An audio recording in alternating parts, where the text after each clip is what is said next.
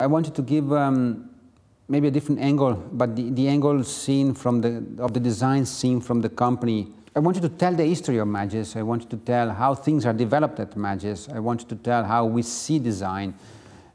We see it more like of an effort that is a joint effort, that is teamwork between us, the designers.